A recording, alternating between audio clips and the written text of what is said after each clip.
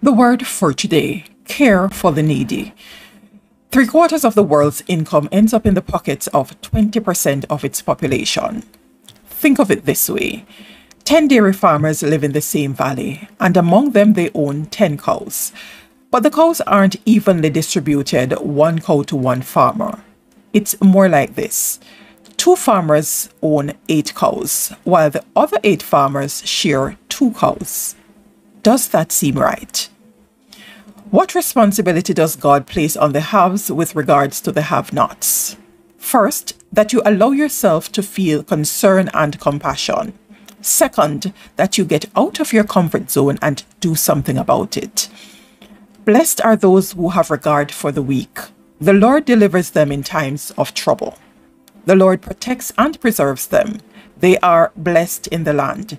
He does not give them over to the desire of their foes. The Lord sustains them on their sick bed and restores them. Psalm 41, 1-3. When you bless the poor, God blesses you. So, as one leader wrote, make this your prayer. Lord, you promised we would always have the poor among us. Help me to make sure that the reverse is also true, that I am always among the poor, helping, encouraging, and lending a hand wherever I can.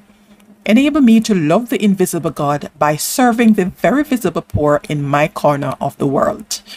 Help me to be creative without being condescending, encouraging without being egotistic, and fearless without being foolish.